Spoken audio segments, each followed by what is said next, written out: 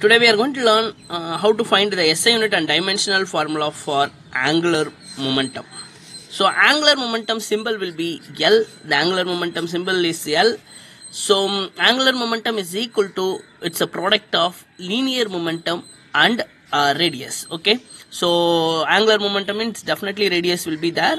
So linear momentum into radius we are going to get as a angular momentum. So linear momentum is a mass into velocity into radius. So mass will be kg, velocity will be meter by second, that means displacement by time, displacement will be meter. So meter the power will be 1, so meter 1 plus 1 the power will be 2, and second I am bringing as a numerator second minus 1.